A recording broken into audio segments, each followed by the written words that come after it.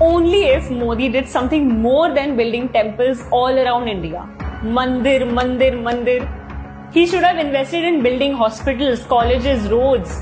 Okay, let's see what actually has been changed from 1947 to 2014 and 2014 to 2024. AIIMS from 7 to 22. Medical colleges from 387 to 706. MBBS seats from 51,348 to 1,08,848. Number of universities from 676 to 1,168.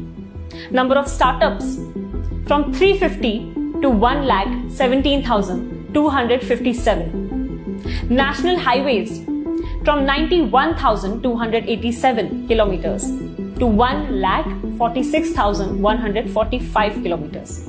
Airports from 74 to 149. Metro networks from 229 kilometers in 5 cities to over 1,000 kilometers in 20 plus cities. Electrified rail networks from 21,800 kilometers to 60,800 kilometers. Electronic exports from $7.6 billion to $22.7 billion.